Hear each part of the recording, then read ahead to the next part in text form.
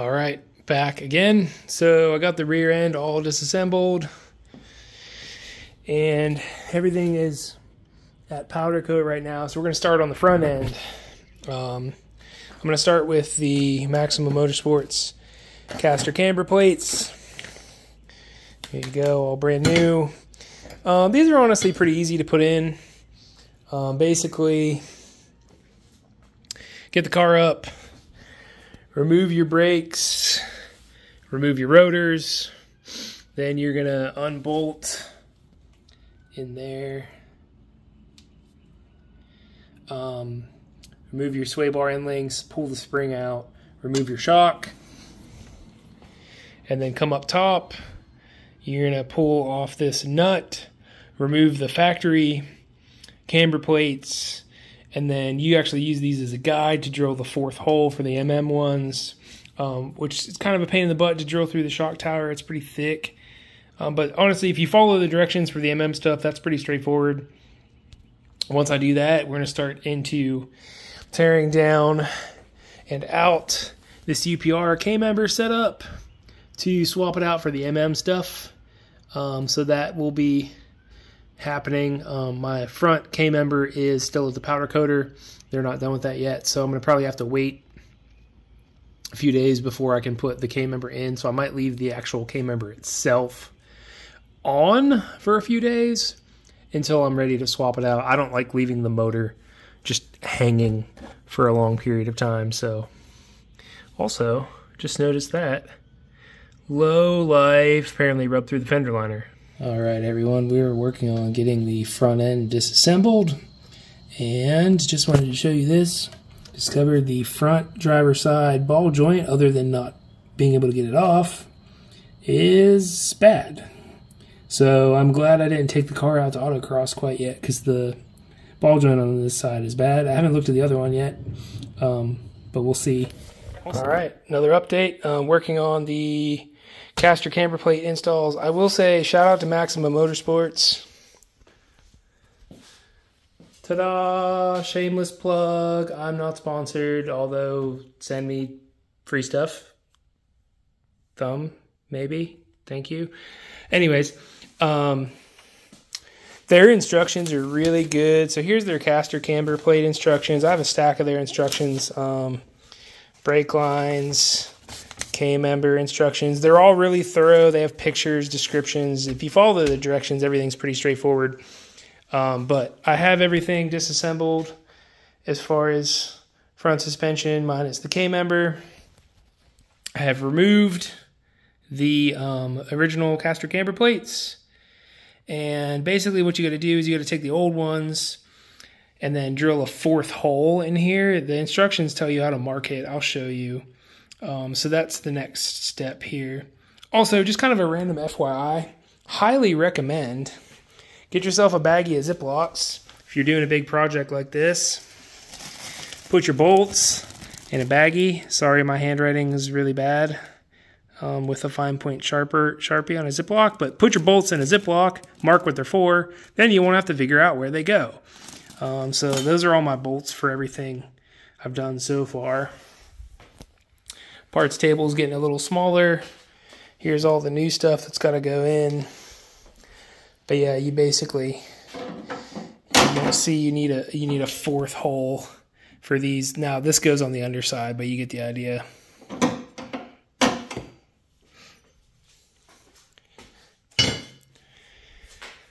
Chugging along.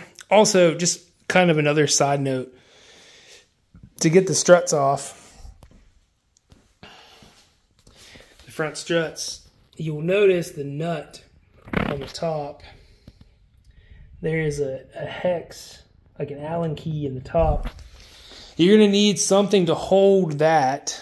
What I found works best is I have these little sockets that are hex. Put that on a ratchet, and then you got to have a big wrench to get the nut off. Now, you could totally take the nut off with everything connected down there still, but it doesn't really work that way because you need to have the strut connected still to get the ball joint nut off, so I wouldn't suggest doing that. But just an FYI, if you're going to tackle a project that's this intense, you're going to need quite a bit of tools. So far, I've used that. You're going to need a 21 millimeter. You're going to need a 18, a 15. I have an impact gun, which makes life way easier. You're also going to need two 24 millimeter sockets, a 21, I want to say a 19. So you need a pretty solid set of tools to kind of tackle a project of this size. Pry bar, very helpful as far as getting the springs out. You're going to obviously need jacks and stands. I would not suggest tackling this project if you don't have, at the very least, one of those like fancy pack out boxes from like Craftsman or something that gives you a relatively complete metric tool set. So just an FYI. All right, so making a fourth hole for the Maximum Motorsports caster camber plates, right? The factories are 3-bolt. The Maximum Motorsports are 4-bolt. The 4-bolt provides you additional strength in the strut tower, especially if you're going coilovers, you want to do that. I have seen people break the caster camber plates with the 3-bolt ones you can get from some of the other companies.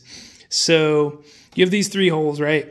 Basically, the Maximum Motorsports instructions outline this, but it took me a little bit of reading through a few times to understand what they meant to do. So really, your original plate is going to be like that, right? What you're going to do, you're going to take the plate, you're going to flip it 180 degrees. So you're going to spin it that way.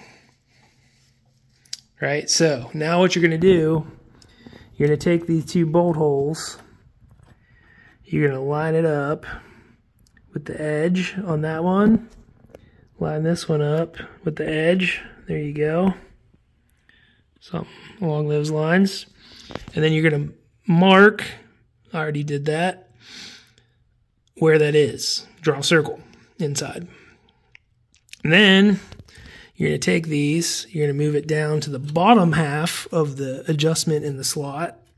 Line that up. Line that up.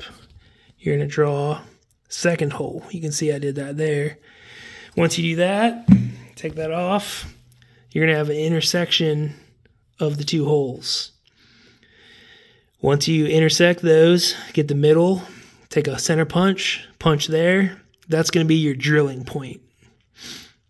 So hopefully that's helpful to some people as far as installing those. So the next step is to drill these out. The instructions give you on what size to drill them out and everything. These strut towers are pretty thick metal, so it's not very fun to try and drill them out. Unfortunately, it's probably going to take you a little while. You might need some cutting oil if you have some. I'm not going to video that, but I'll work through that and then go from there. Ta-da! 4th hole. I did have to open this one up just a little. I feel like my hole was just a smidge off, but also the, it's hard to see. There's a little bit of overlap between the sheet metal, between the middle and bottom piece. So I think that might just be kind of a manufacturing defect thing, but you then make sure these fit. Ta-da! And you can start assembling your CC plates. So once you have the lower plate piece bolted up, it's pretty impossible to mess up as long as you follow the directions. Just make sure you got the right one on the right side, which there's a picture of. There's a little washer that goes underneath there, and then a washer and a nut. That bolts the plate that's underneath the strut tower to this top piece, which is going to adjust your caster camber, your fore aft. And then there you'll notice that there's another set of studs for your bearing plates.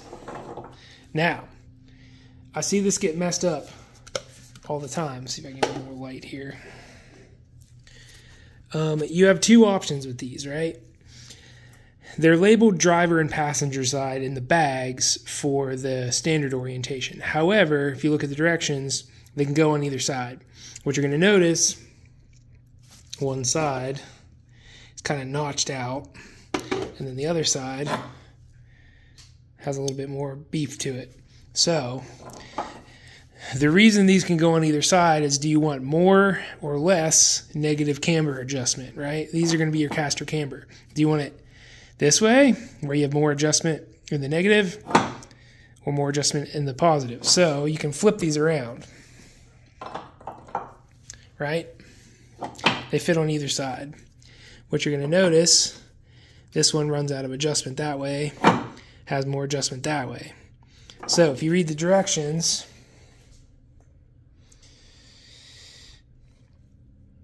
you go one of two ways. If you put them in the outboard direction, it's going to give you 1 5/8 negative degrees to 1/4 degree negative on a 2-inch lowered car. So for most people, you're going to want them that way, meaning this direction, meaning, just wanted to double check. So yeah, that plate, you're going to have this side here and the side with more beef to it on the inside. If you follow the directions, driver's side goes like that. However, for me, since I want to set this car up with some negative camber, I'm going to flip them, right? I want the inboard direction. Inboard direction, if I'm lining this up to the directions, this piece is going to be there, this bump out is going to be on the inside. So I'm going to put mine this way. Ta-da.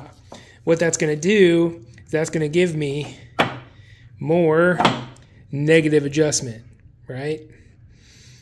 So you can flip these around either way. If you end up getting your plates where you can't get enough adjustment in the positive or the negative orientation, you probably have them flipped the wrong direction. So just pay attention to the directions. Like you said, here if we look at the inboard, which is how I'm setting them up like this, that's going to give me 3 1/4 negative to 1 5/8 negative camber. What you're going to notice is that will not allow you to get positive camber or close to stock, factory alignment specs. So if you want factory alignment specs, you're going to want them this way, right? I believe the factory is 1 1/2 degree negative camber or something like that. So you're going to want it like this, right, where I can push it more outboard. On the other end of the spectrum, it goes less that way. I'm going to do this. Gives me more adjustment in, less adjustment that way. So once you put these on, all you got to do is take some of the washers and some of the nuts and just nut these on, and then bam, you are done. You just got to reinstall your strut. I'm going to do that later once I get the Camber in, so I'll show you the final product. All right, there you go, installed. So basically, you pretty much just follow the directions. Like I said, make sure you put the top bearing plate on in the right direction for what you're hoping to achieve with the car. And yeah, that's it. So when you get able to get an alignment, you're probably going to want to take it to a shop that knows what they're doing. But basically, these 4 are on your bottom plate or your caster camber, or your caster, I'm sorry, and these are your camber. So they give you specs and the instructions on what to set it up to. You can align it however you want. My last car, I had negative 2.5 camber in the front. I'm going to probably replicate that or somewhere in that vicinity. But yeah, that's it. Wrap this one up. We're going to move on to the next part of the project.